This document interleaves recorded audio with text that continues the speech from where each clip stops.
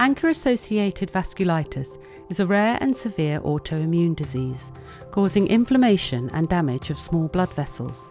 This disease affects multiple organs and has a high acute and chronic mortality risk, as well as high morbidity from cumulative organ damage.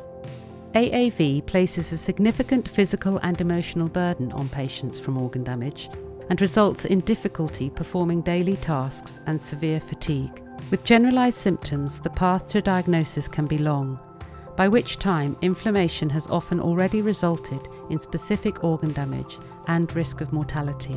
The primary objective of treatment for AAV is to achieve and sustain remission, avoiding relapse and reducing cumulative organ damage over time.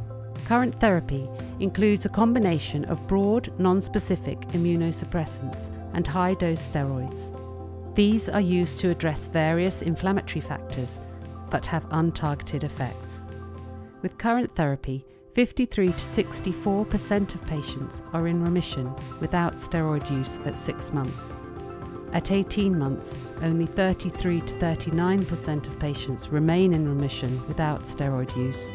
In addition, the disease itself, as well as treatment-related adverse events, further increase the risk of organ damage and mortality. In ANCA-associated vasculitis, there is loss of tolerance and development of autoantibodies, known as ANCA, against proteins expressed in a type of white blood cell called neutrophils. What triggers these processes is not clear. ANCA is a key part of the diagnosis of ANCA-associated vasculitis, although some patients can be ANCA negative.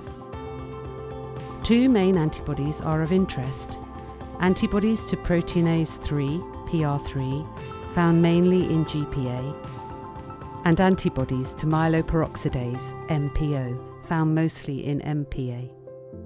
Evidence suggests that ANCA is involved in the underlying pathophysiology of ANCA-associated vasculitis. The first stage in the process is loss of tolerance and the development of ANCA. The second and critical stage involves the interaction between neutrophils and the alternative complement system, an enzyme cascade crucial in inflammation. Neutrophils are primed and start to express PR3 or MPO on their cell surface, perhaps at the time of an infection. ANCA can then bind with PR3 or MPO, and this activates neutrophils. Activated neutrophils stick to and penetrate the wall of small blood vessels and release a variety of inflammatory mediators, such as reactive oxygen species, cytokines, and neutrophil extracellular traps, or NETs, which damage tissues and also activate the alternative complement pathway. The alternative complement pathway is an enzyme cascade that is critical in the vasculitic process, resulting in the formation of protein fragment C5a, a complement-activated product which is involved in the recruitment of inflammatory cells. The binding of C5a to its key receptor C5aR is of prime importance and leads to the inflammatory cycle driving the disease, creating a self-fueling inflammatory amplification loop. Activated neutrophils lead to inflammation, adhere to small blood vessel walls, and begin to leave the circulation, leading to further tissue inflammation. Acting through C5aR, C5a attracts and then primes even more neutrophils. Small blood vessel walls are destroyed over time, enabling blood plasma to spill out of the vessel. Blood clotting factors are also activated by C5a, contributing to the damage.